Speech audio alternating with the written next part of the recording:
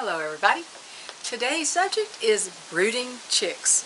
I had titled it first Brooding Chicks for Dummies, and I thought, you know, there's a series of books called So-and-so for Dummies, Computing for Dummies, Raising Chickens for Dummies, which my friend Rob Ludlow co-authored, but it's really not dummies. It doesn't mean you're dumb if you don't know about it. It just means you're uninitiated. You're a newbie at it. So it's just brooding chicks for the uninitiated.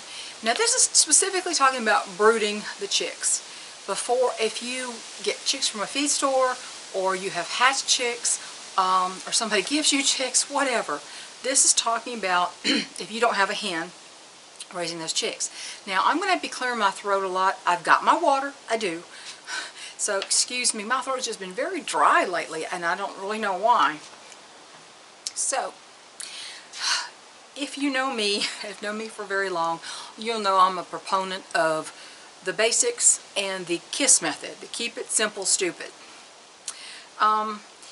You do what they need, you don't do what you want. I've been doing things this way for 15 years. I've never had a lot of problems in a brooder.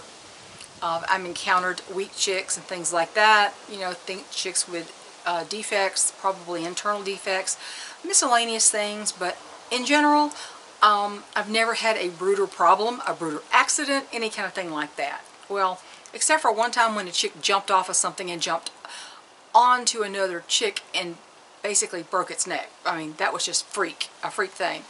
But, you know, things that I cause, no. So, let's talk about, you go to the feed store. Before you actually decide to pick up chicks, please get your brooder ready. Please get it ready. I don't know for however many you're going to brood, please have it ready and heated when you get home. Don't wait till you get home to set it up. Have these poor little chicks getting colder by the second in a little box, cheaping their little heads off because they're getting chilled. Okay? And temperature control for chicks in the beginning is very important because they have no feathers. They have fuzz. They don't have any feathers to keep them warm. Once they're fully feathered, they don't need extra heat, but that takes a few weeks. Generally, most chicks, hatchery chicks, feather out faster than breeder quality chicks in general. Most of my hatchery chicks were already feathered out by, I see this is going to blow my quilt. Most hatchery chicks are fully feathered by around 4 weeks old.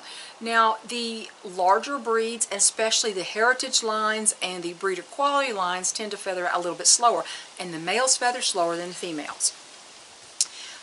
So keep that in mind, that you're going to be brooding those chicks unless it's the middle of summer. Now, the middle of summer, you may have a little more leeway, but most people start brooding chicks earlier in the spring when it's still cool outside. But the first 3 weeks of life is important to make sure they don't get chilled, because it's been said that an actual chill, a chick's getting truly chilled the first couple of weeks of life, can actually make them weaker later on. Brooders also need to provide adequate space for your chicks. A tiny little Rubbermaid tub, you know, the regular size, for 10 chicks is going to last you a couple days. I mean, these chicks grow at amazing rates, especially the large breeds. So you really need to make sure that your brooder is going to be adequate size. And I can't exactly tell you what adequate size is because it depends on the breed you're getting. It depends on if they're hatchery or large or breeder quality types. It just depends on a lot of things. I would say you need to start a minimum brooder. Let me see. I would say at least 3 feet long, 2 feet wide. I know that sounds big, but honey, they got to have room because they're going to grow out of it. And it also, they poop a lot and they get water. You know, they poop a lot. There's a lot of moisture in there, and the more area they have to spread out in, the better. Also, that has a lot to do with temperature control. Keeping the brooder away from drafts is very important. That's key. You need to keep it out out of the way of windows that are a lot of airflow. If you have a part of your house where you always feel a draft coming through, don't put the brooder there. You know, first-time chicken owners, they're really drawn to those sweet little things, and they sometimes make rash purchases before realizing that newly hatched chicks are more fragile than they think. And, you know, there's a huge difference between a chick that's a day old and a chick that's a week old. And there's a huge difference between a week old and a 4-week old. So, the most crucial time in a baby chick's life is the first week of life. So, when you get them home from the feed store and you put them in a brooder, you're going to have your heat set up. Make sure that your heat source, whether it is a ceramic reptile bulb, incandescent red reptile bulb from the pet store, or regular light bulb that incandescent that actually puts off heat. A 100-watt bulb puts off a lot of heat, puts off a lot of light too, puts off a lot of heat. Make sure that your heat source is not dead center in that brooder. What you need to do is you need to have the heat source off to one side, because you need to provide room for those babies to get out of that heat. So let's just go ahead and continue talking about this heat here. I have some notes here so I don't forget to mention something. It's been a little while since I actually brooded chicks. I've been depending on brooding hens for a while.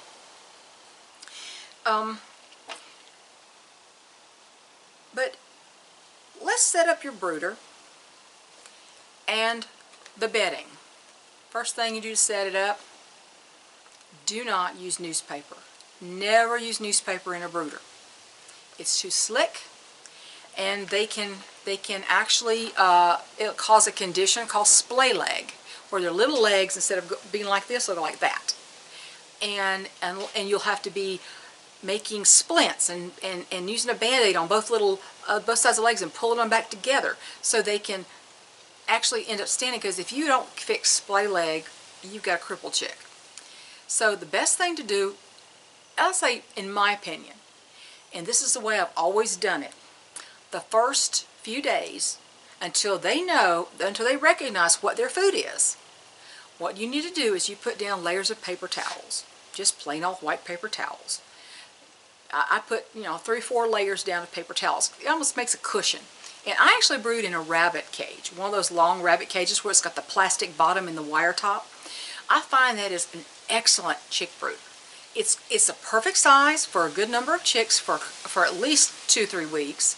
Well, maybe 2 weeks. It depends on how fast they grow and how many you have in there.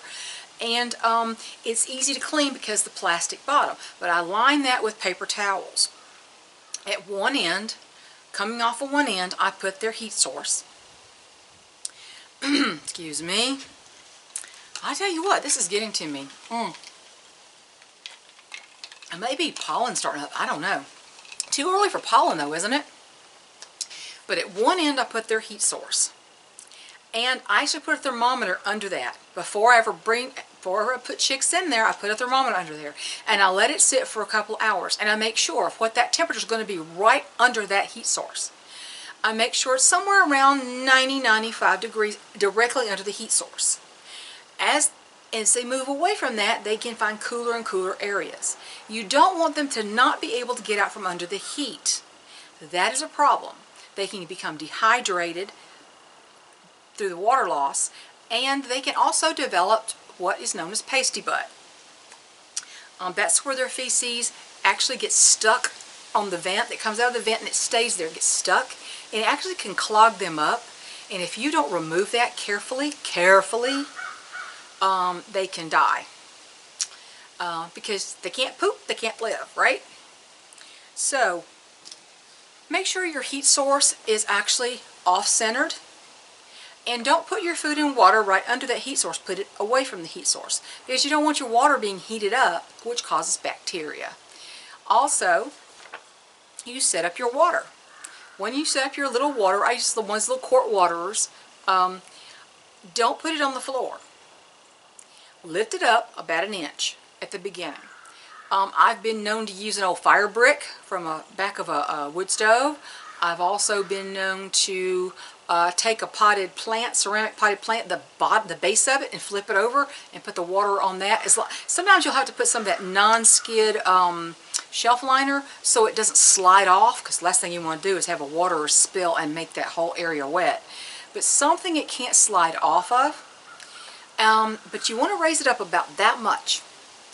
That keeps them from just laying in it and drowning. They can drown in their water because they're babies. They go to sleep. They just kind of fall asleep right where they are. And if they fall asleep with their head in the water, they will drown. So you put that up just enough, just about the level of their shoulder, the level of their neck when they're standing. That's the perfect height for a waterer. In my water, I have some of those like smooth rocks that you get for an aquarium, like just all kinds of different, they look like river rocks, for different sizes. I think if you look at the river rock at Home Depot that people put in their landscaping, there's all different sizes and there's smooth rocks. I'll put a few of those in the water or just spaced around. What that does is it gives them an object to peck at.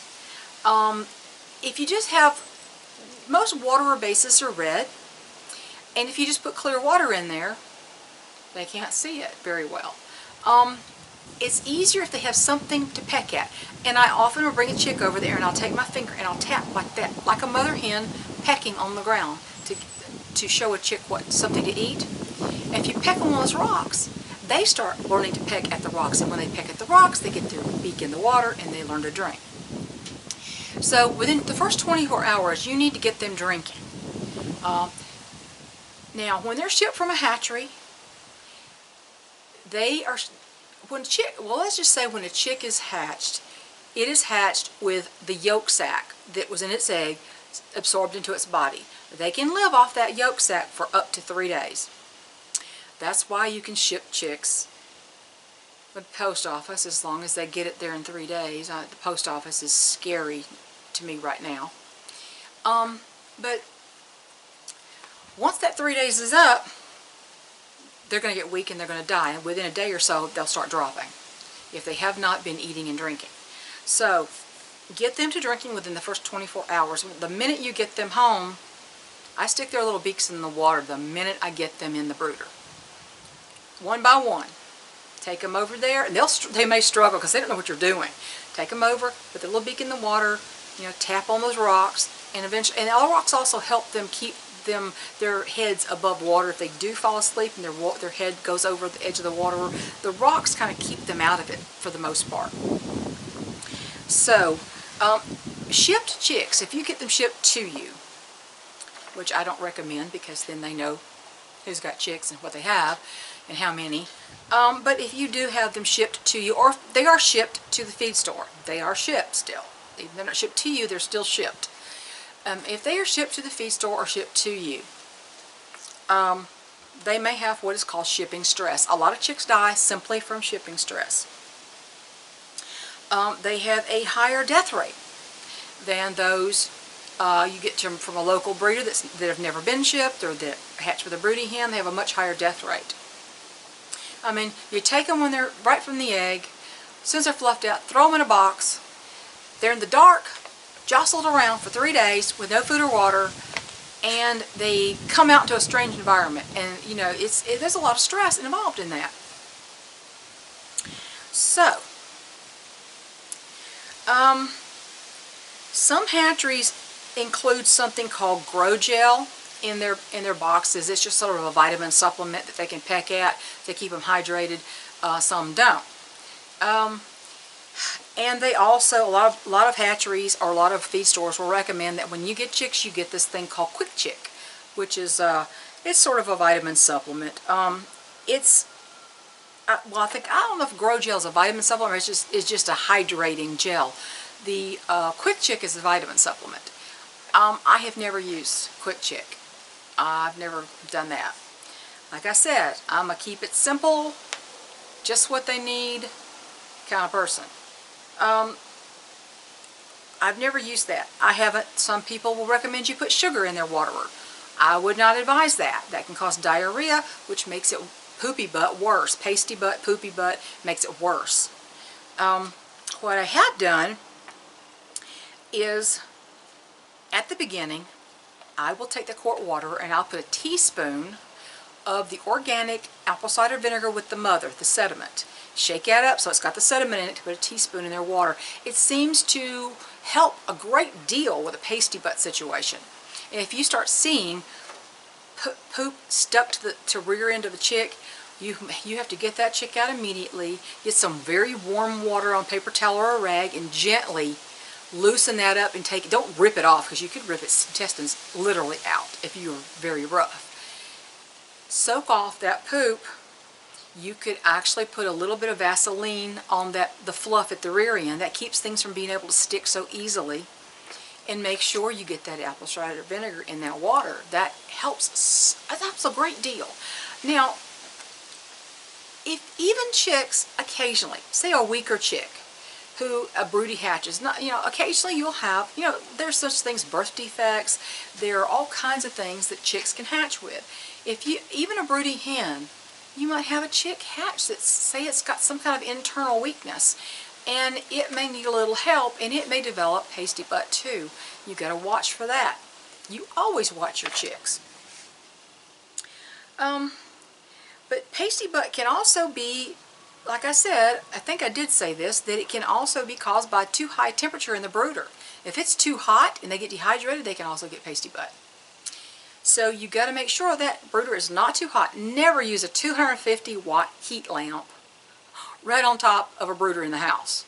That is extreme overkill. As long as you can get it, unless you pull it way up over it.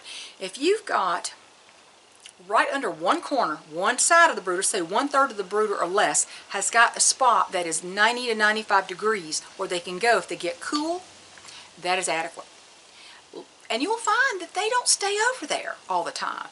And they spread out. If they're comfortable, comfortable chicks will lay down, they'll sleep, they'll fall asleep at the drop of a hat. If they peep a lot, and I mean a lot, like they're distressed, that usually means they're cold. And if one chick, only one chick is cheeping all the time, it may be in pain, or it may have something internally wrong that you can't see. But if it's all of them, they're cheeping and they're huddling each other. If they're huddling together, they can actually smother each other if they get too cold. So you have to observe the chicks and adjust your heat level to what you see them doing. Okay? Powers of observation. The most important arsenal, the most important weapon in your arsenal is your eyes, your powers of observation with chickens, and that's across the board. That's not with chicks, that's with your flocks forever. So, by day 3 or 4, they're not receiving any energy from their yolk sac anymore. And if they're not eating and drinking by then, they'll start dropping off. This is another place your powers of observation come in. Do you remember my Tiny the Terrace? I told you the story about how she was in a brood. I hatched a lot of chicks at one time. And I watched her. She was very tiny, a lot smaller than everybody else, but she was running around. Everybody was at the feeder just eating. I had an aluminum base on the feeder. The feed is tan, called light tan, so there's not a lot of contrast there. Well, all the chicks are eating at the feeder, and they're just bopping around, and they're eating around this round feeder, and she's running over there. She's running across the base of the feeder, and she's looking like, what are you guys doing? What's going on? And she acted like she was just very curious, but she never saw the feed. I never saw her eat. And I said, you know what? I don't think she can see the feed. She was on day 3 when I realized that she could not see the feed. I said, get a hard-boiled egg yolk. I said to my husband, I said, let's mash it up. Get one of those dark blue bowls. Let's mash up some egg yolk in that blue bowl. Let's put her in there and let's see if she can actually see it. We put her in, it was a big wide base, and she was a tiny little chick. I put her in this bowl, tapped on that egg yolk, and she started eating and singing. Singing. I said, contrast, she can see that. She couldn't see the tan food in the aluminum feeder, in the silver feeder. So I said, go get the red long chick feeder. We put the feed in that, and from then on, she was fine. She could eat tan feed, red feeder. She could see the contrast. So if I had not been watching and observing, she would have died. And you know what I would have thought? Failure to thrive. That is another thing, failure to thrive. is a condition where you can see nothing wrong with the chick, and it may be eating and drinking, and then stop and get lethargic and just pass away.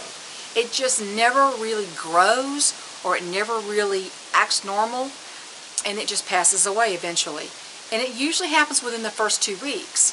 Failure to thrive. It does happen. And it can be something as simple as an internal defect that obviously you're not going to be able to see. So, you know, there's really nothing you can do about that. It's just a harsh reality. It's just the way it is. So let me see what else I need to say here. We talked about too high temperature in the brooder, how you don't want the whole brooder hot. You want a big enough brooder. And I would also say have another area ready to go for when that brooder seems like it is just too big. I like to put paper towels down the first 2 or 3 days. By that time, they know where their food is, and they're all eating and drinking. If you're lucky and you've paid attention, they're all eating and drinking, sleeping, everything's good. Then what you can do is you can roll. When the paper towels get too messy, you don't want it wet. You want to make sure that their environment is clean and dry. Well, dry. And you want to make sure the water is not leaking, tipping over, that they're not playing in it and getting wet everywhere.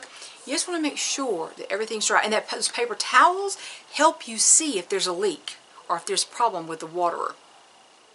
So, first 2 or 3 days, paper towels.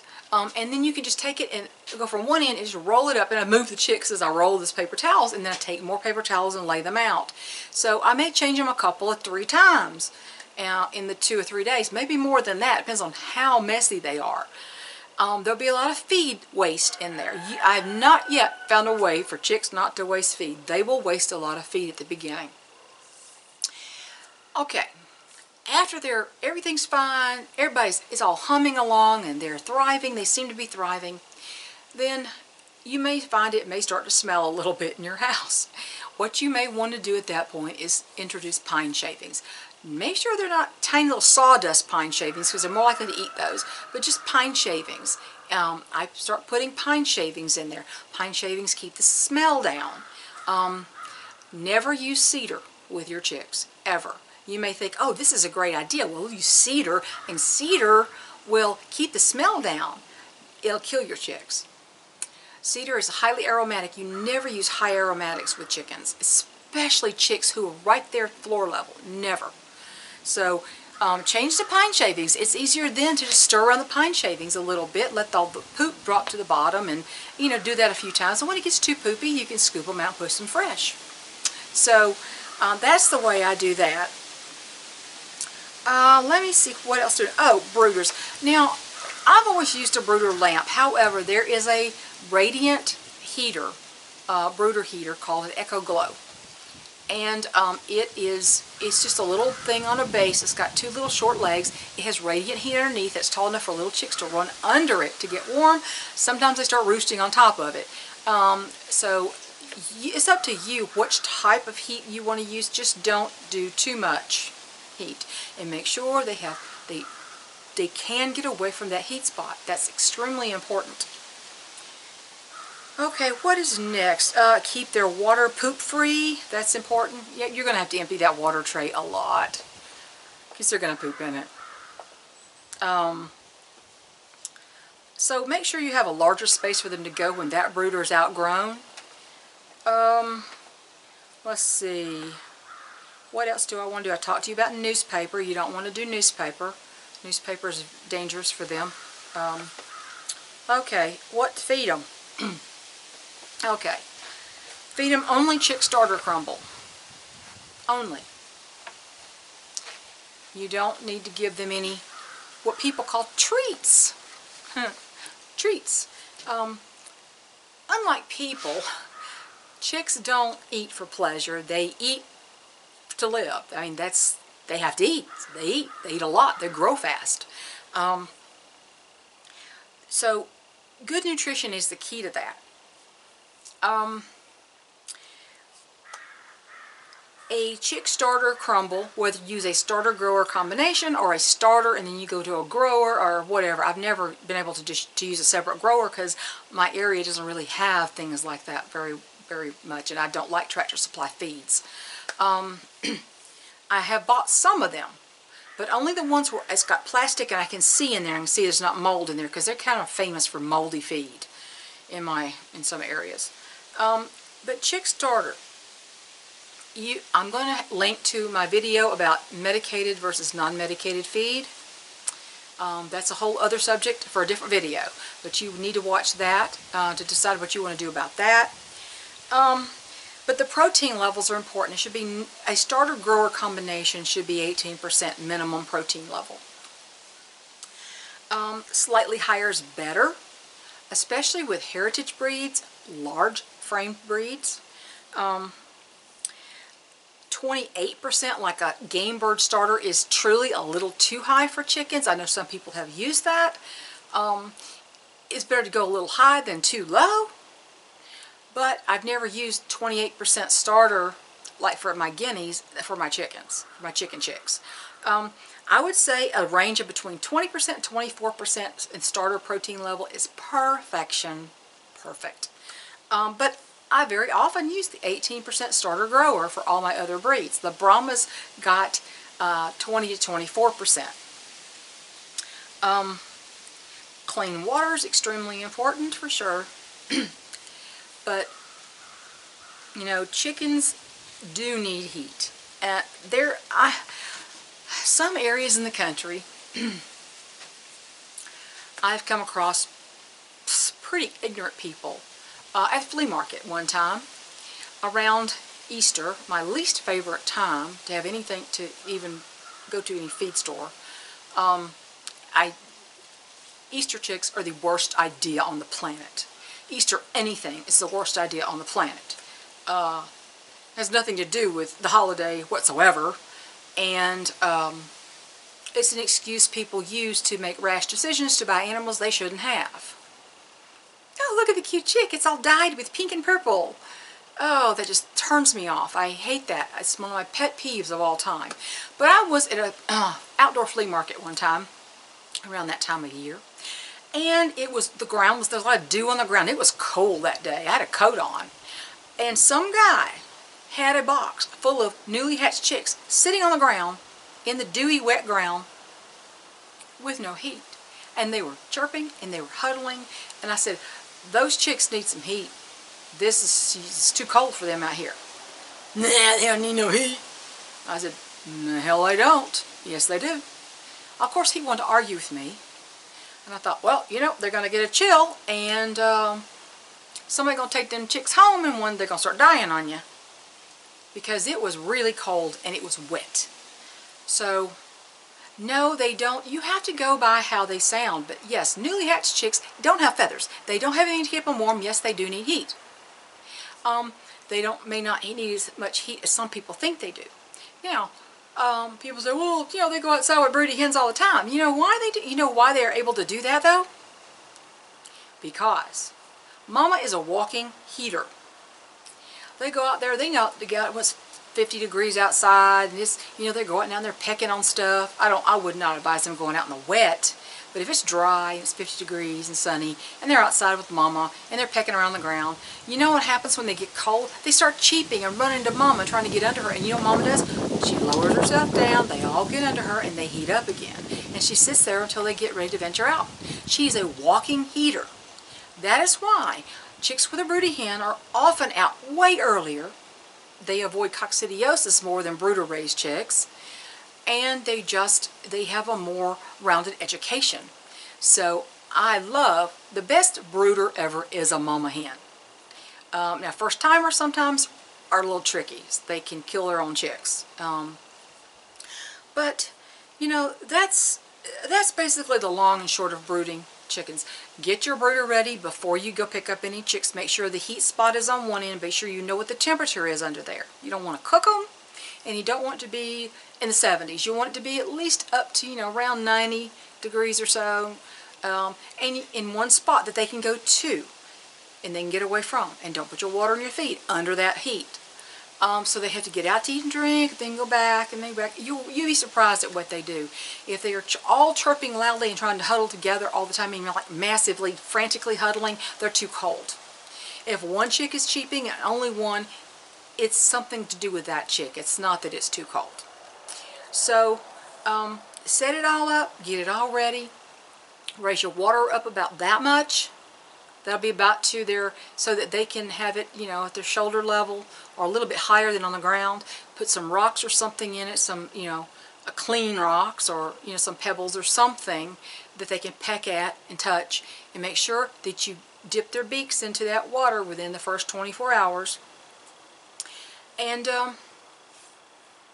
as they get more feathered, you can raise that heat further and further away. If it's a bright sunny day and it's 80 degrees outside, you could even take them carefully outside in something so they can get out of the sun, and they're not susceptible to hawks, something very safe, so they can go outside and peck around the grass for a little bit. So I hope this helps, and I'm going to do a live, and I don't know where I'm going to do it. I may try to do it tonight, but I want to give enough people time to see the video, this video, and then we'll talk about it. And you can ask questions or whatever you want to do. But this is the way I've been doing it for 15 years, and I've never had any issues from anything I've done with the chicks. I mean, like I said, at one point, with one group of chicks, I put a little stick across the brooder. It was only like that far off the ground, and a chick was on it, and it jumped off and jumped onto another chick right on the back of the neck. Boom, that chick was gone in minutes. So, I mean, that's all it takes, really. It was just a freak accident. That hardly ever happens, but that can happen. Just things happen. So, but always, these right here are your best weapon throughout the whole time you own chickens, not just raising chicks. Well, there you go. We'll see when we want to do that live later, okay? Talk to you later. Bye.